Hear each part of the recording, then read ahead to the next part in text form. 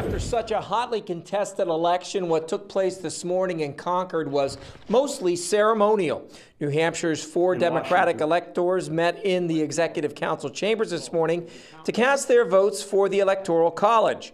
Carey, Foley, Donna, Hilliard, former House Speaker Shurtleff, and Senate President Donna Soucy all cast their votes for President-elect Joe Biden and Vice President-elect Kamala Harris. Republican Governor Chris Sununu said despite the pandemic, New Hampshire held a fair election, and most of the credit goes to the poll workers and town clerks who made that happen.